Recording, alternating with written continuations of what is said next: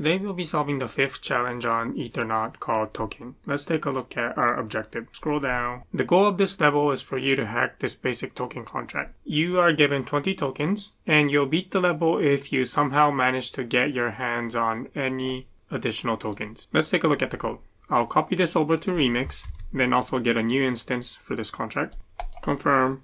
Inside Remix, I've copied over the code and also the objective. Again, as a reminder, the objective is that we are given 20 tokens and we'll beat this level if we can increase our token balance from 20 to something over 20. 21 will be fine.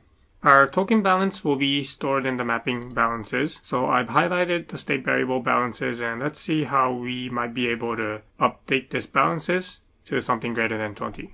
And I see that the balances is set inside the constructor, and the only other place that we can update the balance is inside the function transfer. This function first checks the balance and then updates the balance. The key to solving this challenge is that this challenge is for Solidity 0.6. Remember that in Solidity 0.6, safe math was not enabled. So that means we'll be able to perform overflows and underflows without any errors. So how can we exploit that this contract is in Solidity 0.6 and it has no safe math checks? Well, notice this operation over here. If we have a balance of 0 and then we put in a value of, let's say, 1, 0 minus 1 will underflow so that this will become the max uint, and max uint will be greater than or equal to 0. The balance of the caller will be updated and balance 2 will also be incremented. So what this means is that if we call the function transfer from an account that doesn't have any tokens, and then for the to address we set this to our account, then we will be able to increase our token balance. So let's write this in code using Solidity 0.8. I've declared an interface for the token. The functions that we'll be using later are balance of to get the balance of our account and the function transfer to transfer the tokens. I'll name this contract